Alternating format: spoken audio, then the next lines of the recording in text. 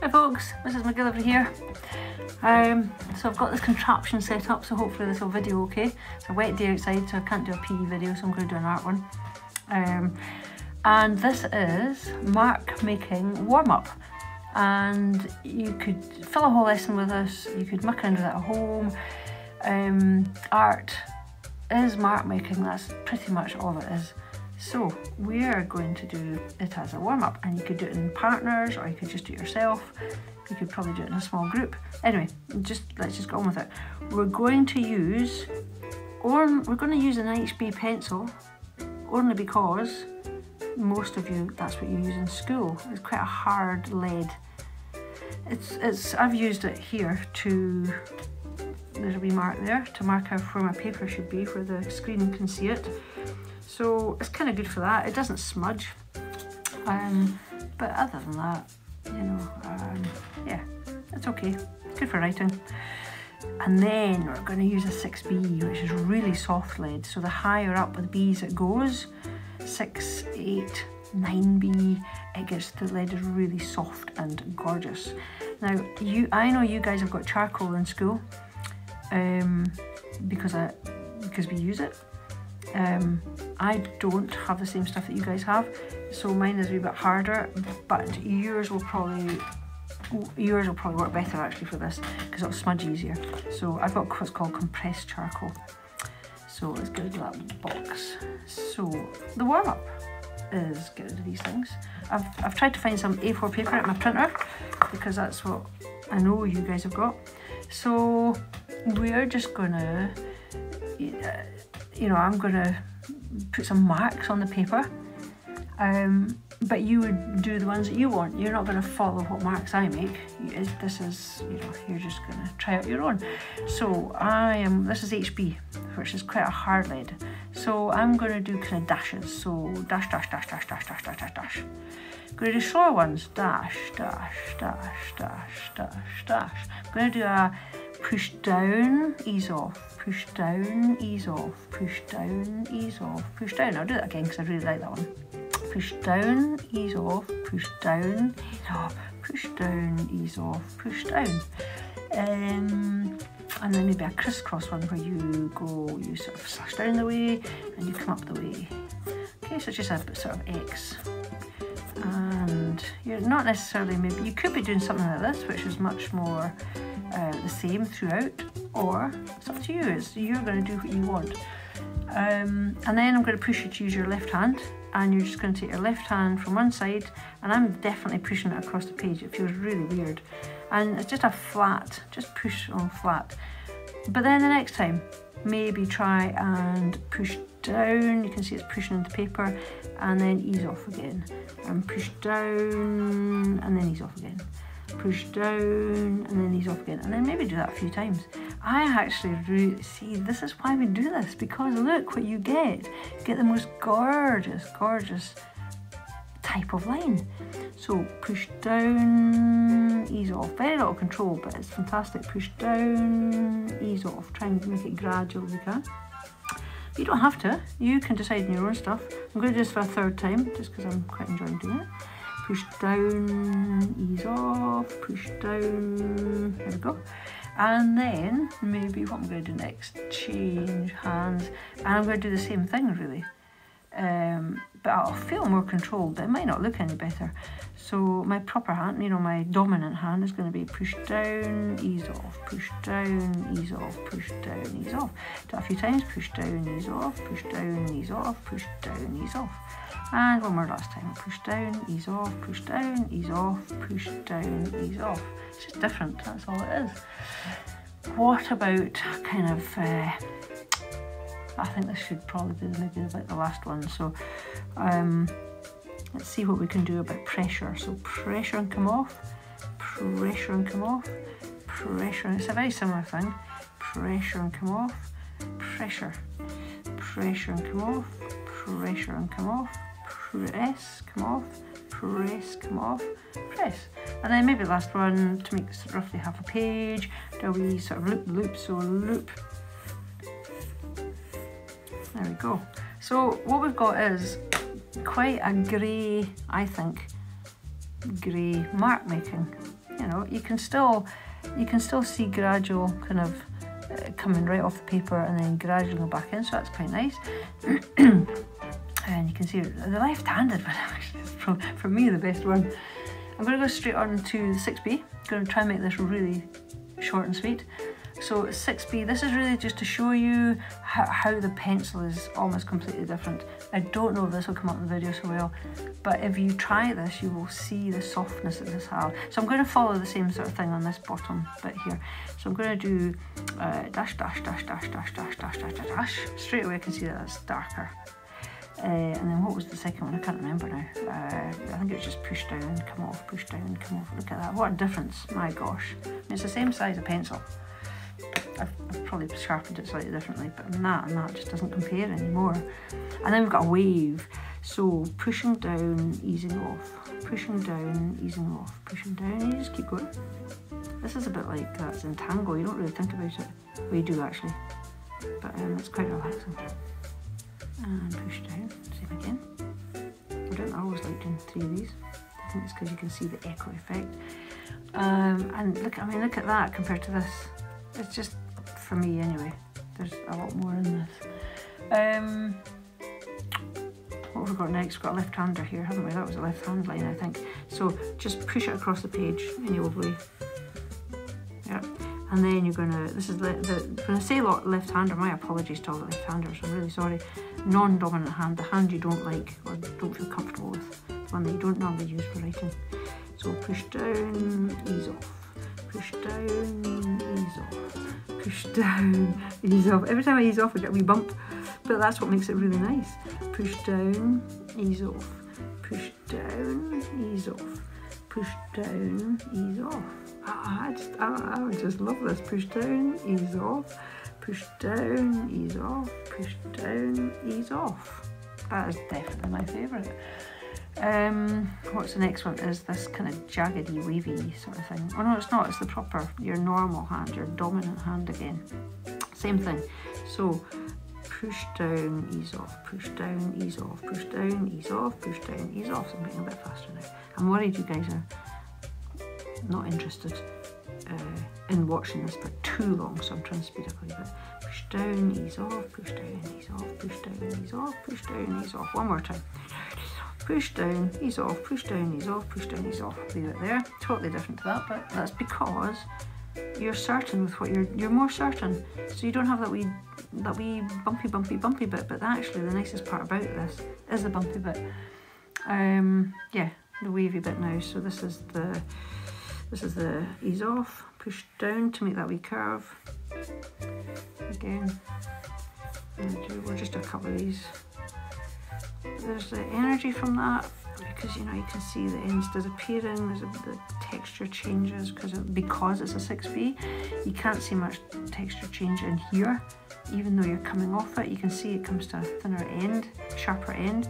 But in here, there's a texture that really gives it the energy. And then there's loop, loop. So loop, loop.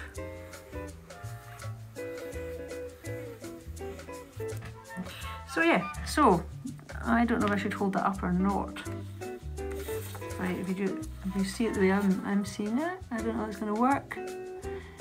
To me, looking at this in real life, I can see a huge difference between the two pencils. So first one is HB, pretty hard, generally get a grey look to it. But if you don't want things to smudge, that you're marking something, marking the position of something, then you would want an HB or an H pencil. H's go harder and harder and harder. And then the second was 6B, which is really soft red, really lovely. However, we are now going on to mark making with charcoal. So, my charcoal. Now, I'm going to turn this round. I'm going to get a piece of newsprint if I can find a bit actually for this.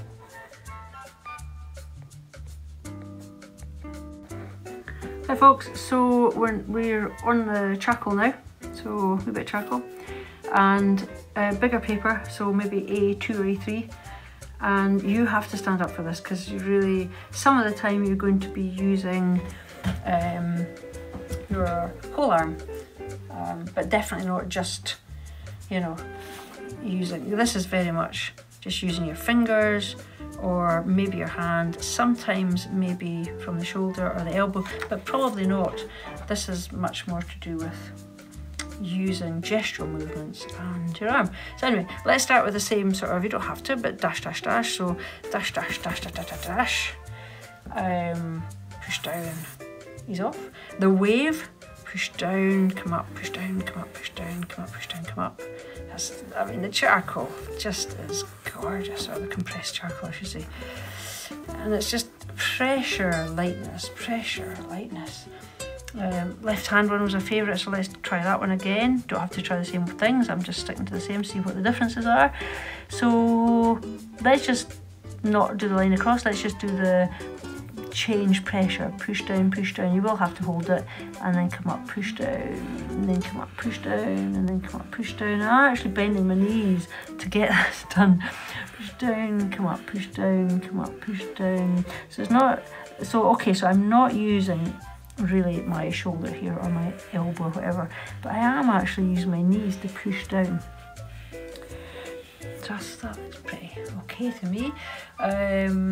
Here's more of a gesture on with a wave, so we're going to go up and then down, and then let's just keep going down because that's got quite a nice dynamic to it, quite a nice energy. You want to do the one we did before, which was up and down push, and down push, and down push, a wee bit different. And then the loop. Again, I'm continuing to push down, and push down, and push down, and maybe to finish, this is what I'm talking about, you straight across, straight across. But this is the kind of mark making we're not maybe used to making because we don't have the large bits of paper so much. Okay, so here's where you've got this gorgeous charcoal, but we don't leave it there. Hopefully it can be sprayed and it won't, you know, it'll stay where it is. But you could make this line faster just by a couple of times. It makes it faster straight away. What could you do here? You could just do what you did in the first place without any charcoal in your hand, and you could just re-emphasise these dark bits, and you will be getting some of the grey from your finger that's dragging the charcoal across, and you could almost start drawing without anything, but keep going with the same, and really pressurise, push, pull, not so much pulling, more pushing. Maybe you could just fill in the bottom of the wave bits. We're not trying to make this look like anything, we're just seeing what happens when we put marks on the paper. And the charcoal is so soft, it'll move around for you. So this one again, tempting just to go fast across it, or maybe we'll put pressurise, come up, pressurise, come up, pressurise, come up, pressurise, come up, pressurise, come up. Maybe we'll just go right across, that actually looks better. You've got to try these things out yourself. Maybe the same thing, coming down the way in that sort of shallow U shape. Okay, what will we do here? You could take your nail, see what happens if you go right across it. You will, yeah, so it's pushing the charcoal. It's like it's moving very quickly. Here, let's try sort of smudging one side of it, so the left-hand side of the loop. Let's see what happens. It's quite nice. Gives you almost 3D. In fact, talking about 3D, it's not so flat anymore. And this, you could get, see, you can get something else in here.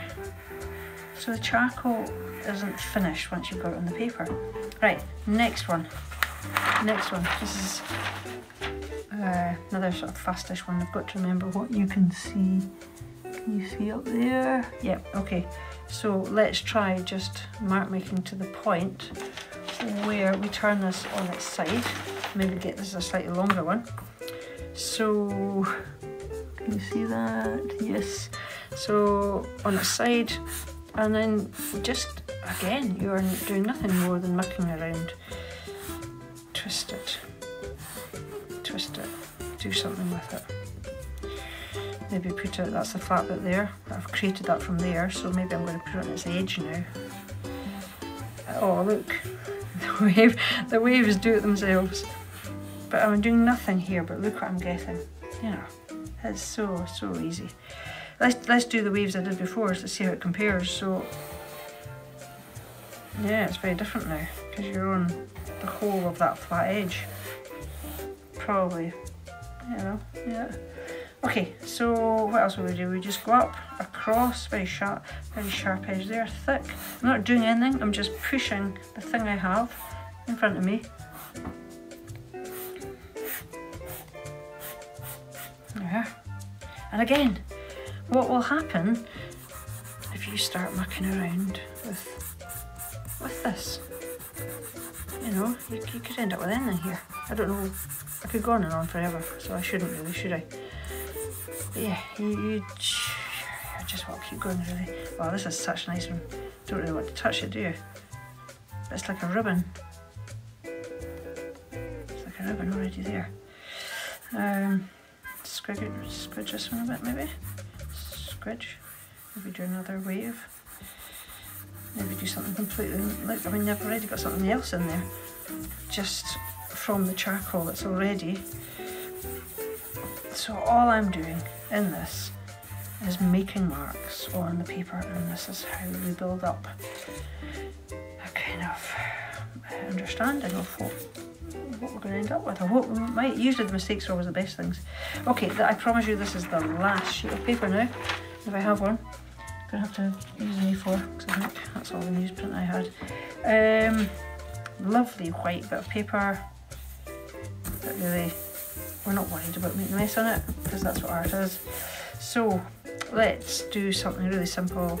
All my art guys know that I like doing oranges, circular kind of. So I've got 3 interlinking circles there, and I'm having to use my arm, shoulder, whatever to make these, to make this image. So now I'm just going to sculpt with what I've got, because we're still making marks, and see what I can come up with. And I'm not really thinking too much about it. I'm just maybe trying to make these slightly less flat, maybe trying to create a bit of, you know, like form, like it's really something that's round that's in front of me. But shadow always helps a little bit. I'm sort of running out of charcoal now, but I've got this there, that's okay, I can use that. And if I want a wee bit more, maybe I'll use the thick one. Just, you know, one little bit. Oh, it just smears it all over, it's gorgeous. Maybe another secondary shadow here. Yeah, that's alright. So, you know, it's just what keep going really. You guys can go off and do what you want. I'll just keep playing with this. You can see there's little bits of the charcoal sort of loose. There's a bit there. You know, don't blow that off the paper. Bring it up and then put it into the bin. Anyway, so slightly more rounded, like a ball, like an orange, like an apple type thing. And just because I've smudged it in a certain way. So mark making, that is it really. Can be used as a warm up, warm down. You could spend years doing this and just muck around, as I keep saying. It seems to be my favourite saying right now, muck around. But just to repeat before I finish, charcoal, which you've got in school, HBs, I know you've got these in school because they're all over the place because people keep losing them. And I love the 6B, which you have to persuade your teacher, or if you're a teacher watching this, you have to get some for your class. 8Bs, 6Bs, 4Bs are pretty good as well.